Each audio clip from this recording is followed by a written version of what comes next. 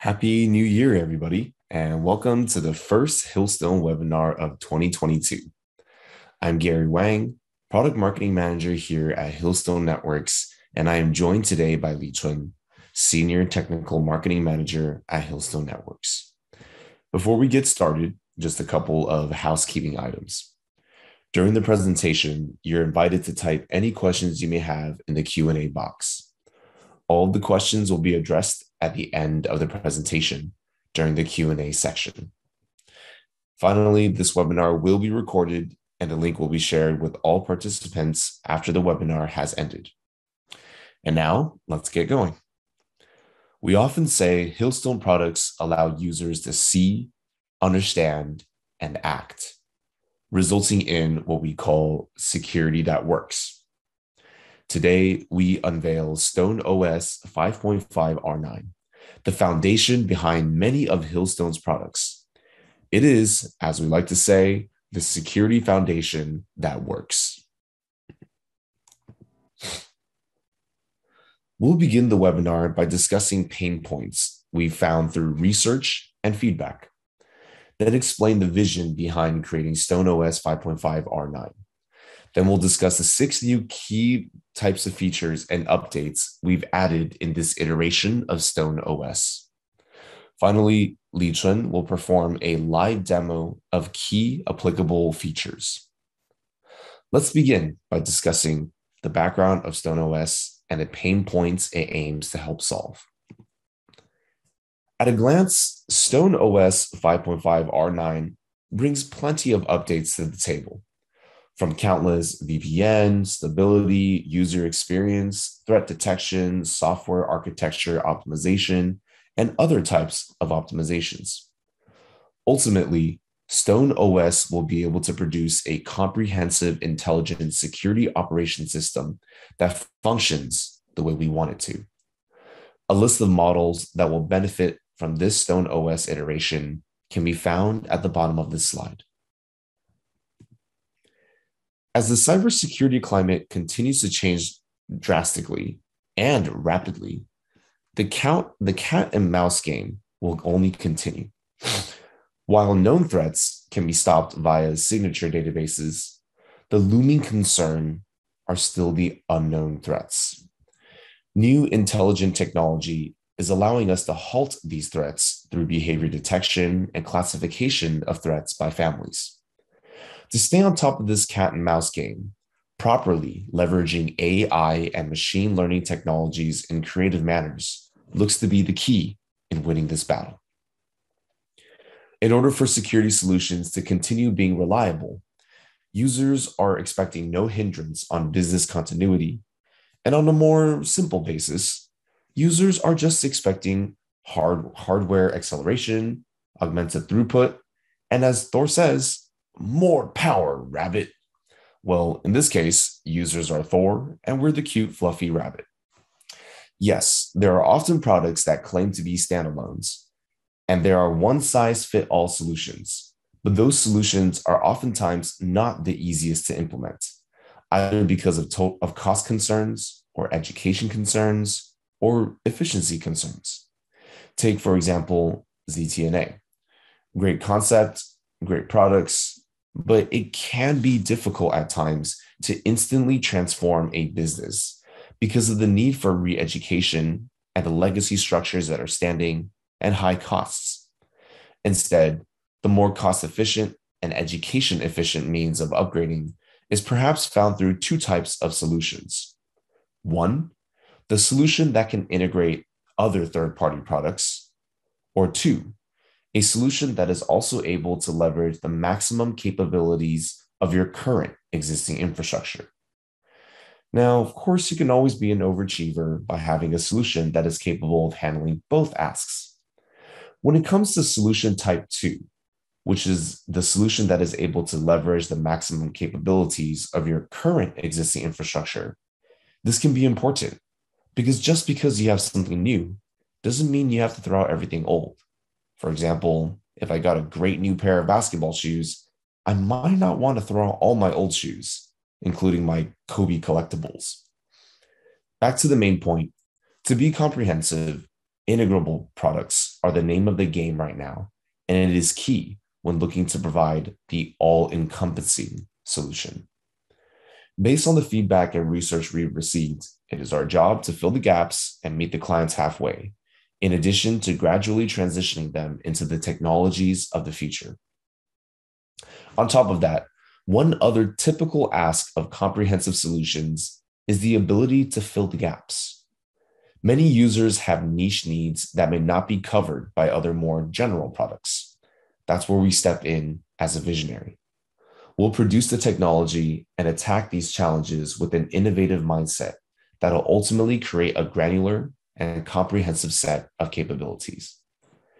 Now that we've just discussed a little bit of the background involving the creation of StoneOS, with the flourish comes a big reveal of the security foundation that works, StoneOS 5.5 R9.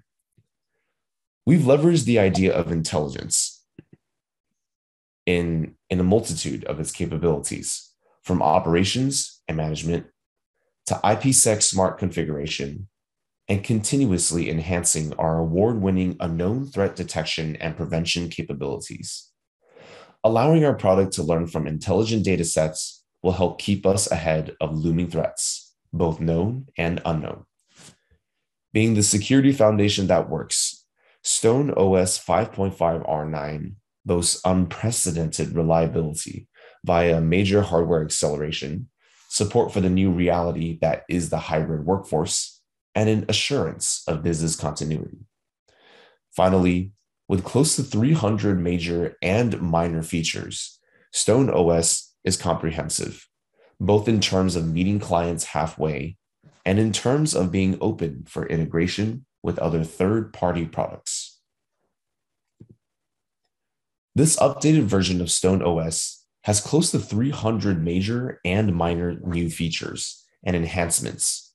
So to simplify it, the 6 new key genre of features are the enhanced intelligent detection and prevention via ML and AL technology to help users stay ahead of known and unknown threats, refined secure access for remote workforce with extended VPN capability to tackle changes in the status quo of the workforce, elevated traffic decryption and encryption performance through hardware acceleration, automated configuration for improved visibility in the operations and management process, augmented third-party integration capability, and an improvement in system robustness and availability. Now, that sure is a mouthful. Don't worry, we'll break it down. As mentioned earlier, AI and machine learning technologies are the present and the future of the cybersecurity industry. Many breakthroughs are linked to AI, machine learning, or even both. We've taken 2 of the many features of StoneOS 5.5 R9 that are related. First is StoneOS's ability to leverage machine learning to detect and prevent domain-generated algorithms. Before talking about DGA, let's chat briefly about botnet CNC, which is often guilty of leveraging DGAs. By connecting a compromised host to a command and control center, which is where the term botnet CNC comes from, malicious actors can control the compromised hosts and carry out malicious attacks, such as denial of service attacks or stealing sensitive data. If the names and IP addresses of CNC servers are discovered, defenders can shut down botnet CNC. To counteract this, malicious actors develop DGA, which will create a plethora of domain names and IP addresses for the CNC server, effectively masking it within a fog of confusion. You can think of it as if someone throws one ball at you and you just need to catch it, it'll be no problem, as long as you have some athletic ability. Now, imagine if someone throws hundreds of balls at you and you need to catch one. That's going to be tough. A defender will have to take time to figure out which one is a real domain name and IP address, whereas the malware in the CNC can still continue to communicate because it knows which one is the updated domain name and IP address that is being used. The good news, though, is that no matter how quickly domain names and IP addresses are created to mask the CNC server, there is always going to be a pattern, depending on the malware family and type. This is where ML enhanced solutions come into play. We feed datasets live into the engine to learn how to detect certain DGAs so that it can continue to learn and be updated. The second example of our AI and ML enhancements is our expanded cloud sandbox. When files are executed in sandbox, that allows for detection of unknown threats. And this is something Hillstone has always been ahead of the curve on, due to us having leveraged the use of AI and machine learning technology since the early 2010s. Now, our cloud sandbox is available with the X series chassis-based data center firewall. Additionally, our cloud sandbox is able to run a larger variety of file types, namely ELF. ELF files are very easily integrated, which is why they are popular across different hardware platforms and different operational systems. Our customers were looking to have better coverage in Linux, which is why we have chosen to include ELF to be executable in the cloud sandbox. The next key feature we want to discuss is the extra attention we've placed on extending our VPN capability to augment secure access for the remote workforce. With hybrid work becoming the status quo, there is still plenty of enterprises looking to secure the remote workforce, since that style of work is now here to stay. We've enabled our VPN services to be even more comprehensive, covering even minute use case scenarios, such as leveraging the Layer 2 tunneling protocol with network address translation to enable remote access. L2TP is actually still quite popular due to it being easily manageable and configurable. Point is, we've been listening and we hear your requests, even the particular and detailed ones, which is why we have close to 300 new features in this iteration of StoneOS. Next, let's talk about the IPsec VPN configuration wizard, which is a game changer in terms of operations and management of the VPN. When entering VPN configurations, it is easy for typos to occur left and right. However, with the configuration wizard, checks and balances occur during the process, along with the presence of user-friendly tools to help ensure your VPN configuration process can be painless. This upgrade closely follows the statement we abide by. We make security that works. Finally, with hardware acceleration, the performance of IPsec VPN is now elevated and can be considered a cost-effective solution to handle the inevitable increasing traffic from remote workforces, now that it is a phenomenon here to stay. Upon mentioning a bit about hardware acceleration, let's get into the heart of hardware acceleration benefits, which can be found through our SSL proxy operations. With hardware acceleration, the SSL proxy now increases its proxy throughput significantly, helping with decrypting even the heaviest of traffic flows. Additionally, by popular demand and fitting the mantra for security that works, instead of security that is a metaphorical thorn in the side of other operations despite its benefits, our SSL proxy now has a whitelist capability. When using an SSL proxy, it satisfies requests from a security perspective, but this may occasionally interfere with the business reality, which is that some business applications and services should not be run through the proxy. This feature enables the creation of a whitelist for some applications and services to not have to pass through the proxy, ensuring seamless business flow and operations. Through many webinars, I have been uttering the same phrase: a tool is only as strong as its wielders. Even when products are efficient at generating logs and flagging abnormal activities, the more important question is it easy to configure policies? And is it easy to manage them? Research has shown that many users are suffering from confusion in the operations and management of security products. While keeping this in mind, StoneOS 5.5 R9 was created with major enhancements in the policy management and operations portion. To start us off, StoneOS 5.5 R9 introduces the feature of mini policies. This new feature helps create a system that is more malleable and more able to adapt to different changes quickly and efficiently, adjusting for the reality of the cybersecurity environment we work in. As our CTO, Tim, put brilliantly during the 2021 year-end webinar, gone are the days that we erect a security infrastructure and wait. Now, we have to assume that our infrastructure has been breached, meaning we must instead focus on an ability to react quickly.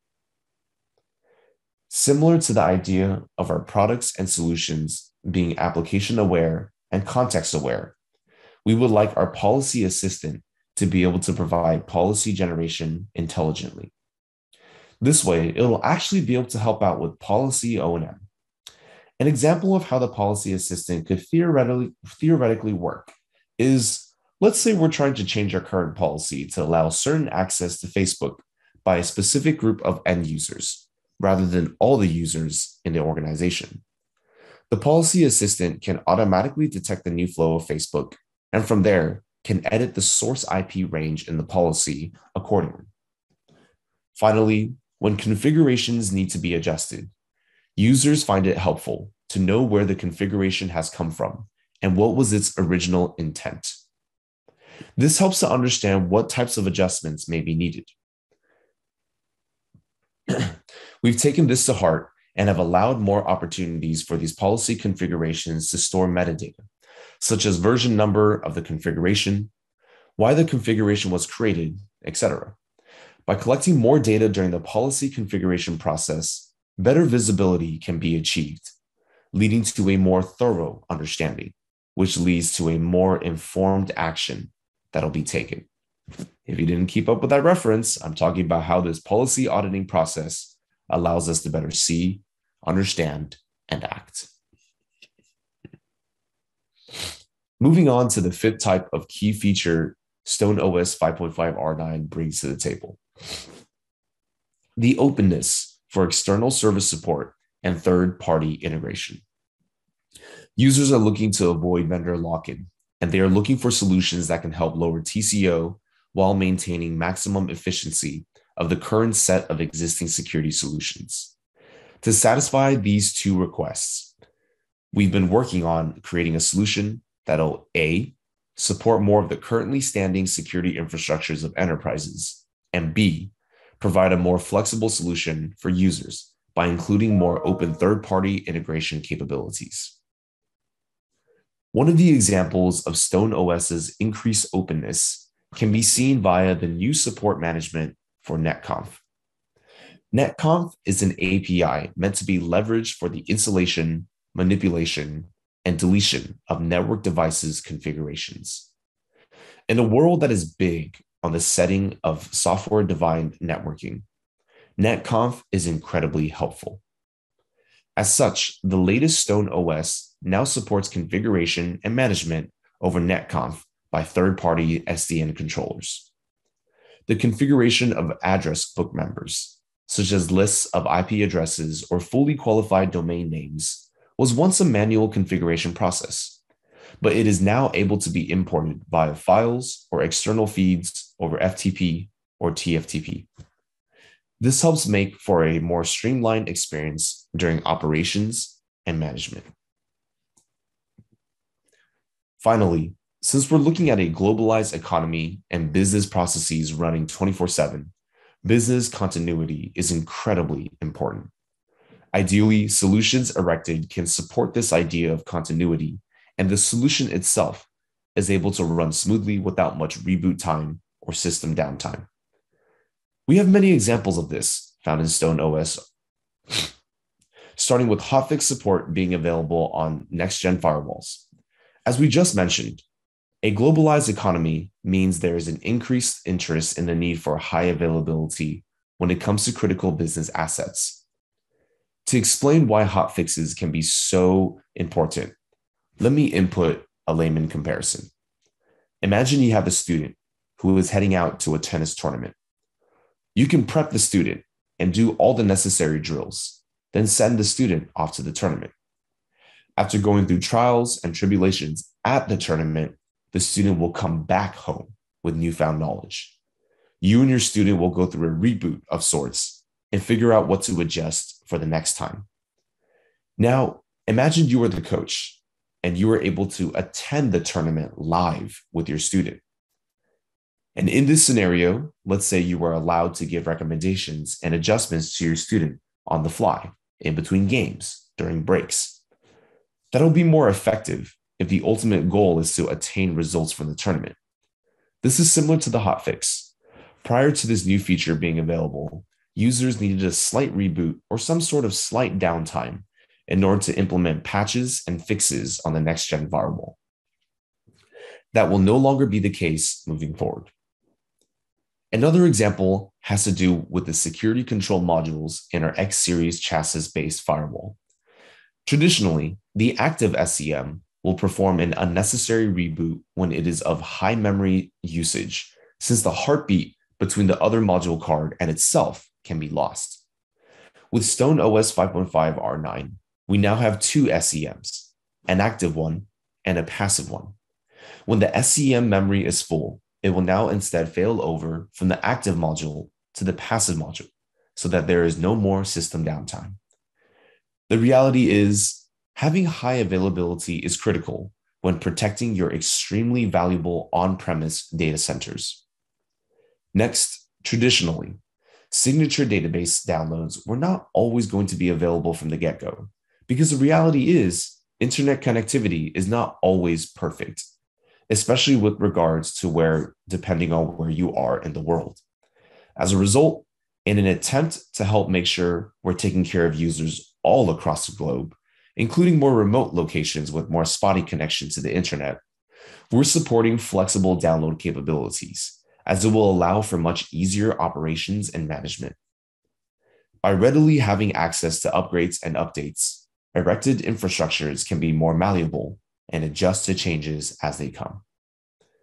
In addition to creating a sense of high availability in various sectors, we have also expanded the support of our high availability solutions. For example, our high availability peer mode, which is used in asymmetric routing scenarios, now possesses IPv6 support. IPv6 compatibility is important because, as we all know, we have long run out of IPv4 addresses. Seeing that IPv6 is the future, we're staying true to our Gartner classification as a visionary, always trying to stay ahead of the game. Now, that just about wraps up the key features and genre of key features I'd like to bring to the audience's attention today. There's still countless neat features in StoneOS 5.5 R9. It truly is a comprehensive update that'll be sure to cover your needs. And if it seems like it isn't, there's bound to be an integration available to help suit your needs. That's why we're confident in saying StoneOS is the security foundation that works. After this discussion of the key features, I'd like to pass it off to Li Chun, Senior Technical Marketing Manager, for a live demo of some of StoneOS 5.5 R9's key features. All right, Li Chun, take it away. Okay, great. Thank you, Gary. Let me share my screen.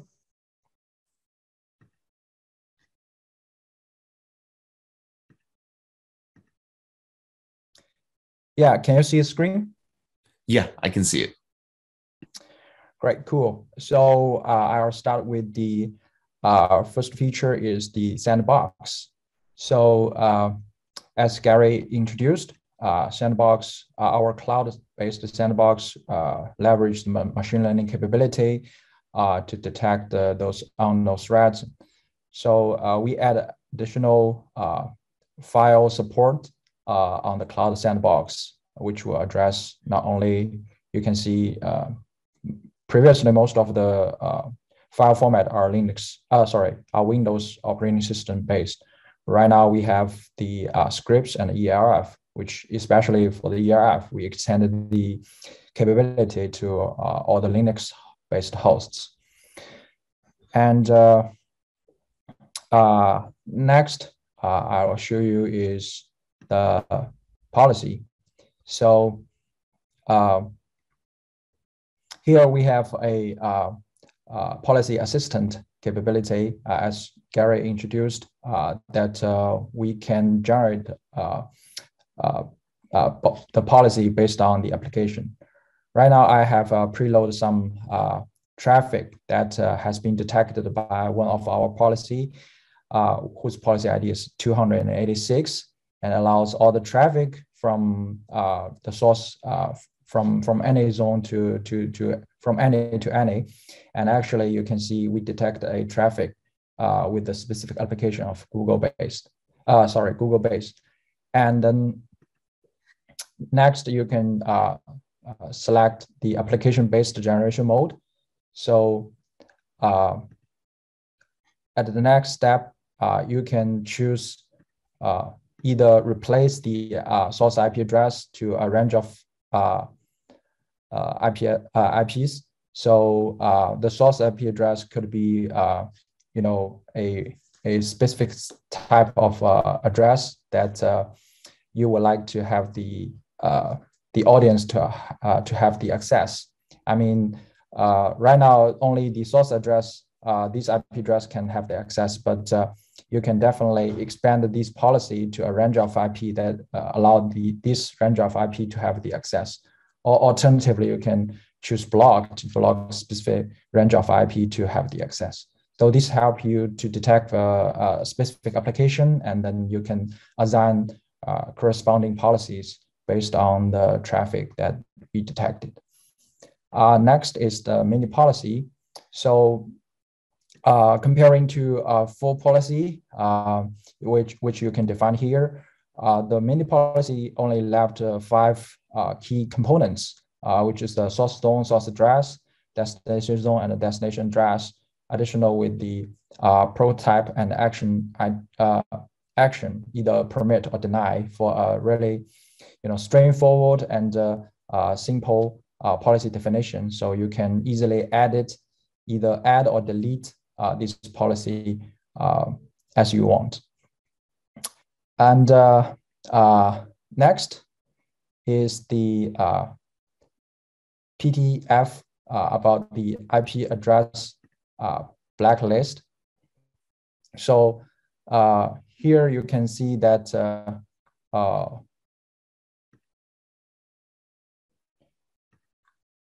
we can add those IP address manually, and also you can import the IP address block list from a file, external file, which allow you to, automatically updates those ports either by incremental or totally overwrite the IP address, IP blacklist. And you may also configure a address that allow you to auto updates this blacklist library. And next, as we mentioned about the SSL proxy, I will show here that we add a additional, one moment. So for the SSL proxy, you can define the specific domains for those that you would like to add to whitelist, and also you can we have some predefined domain, but of course you can customize your own, and you can also add the IP address to the whitelist. Last but not the least, we have a optimization about the IPsec VPN configuration. So here is the updated VPN IPsec VPN configuration guide. So as you can see, we not only show all the configured IPsec tunnels here, but you can also monitor those IPsec configuration for the daily operation. And I will show you the configuration wizard. So right now we combine the peer configuration as well as the tunnel configuration into one page. Here you can choose manually choose the which peer you would like to connect, but also you can copy the peer or edit the peer in the drop-down list, which allow you to simply create additional peers with similar configuration. And similarly, for the phase 2 proposal, there is a long list of drop-down list that you can choose from, and you can simply edit those proposals as you want, and you can, of course, you can manually add those ciphers in the hash algorithm you would like to use for those phase 2 proposals. So it is more straightforward and allow you to simply edit and choose your configure your own IPsec EVM configurations. All right. Thank you very much. And I think that's all for my presentation.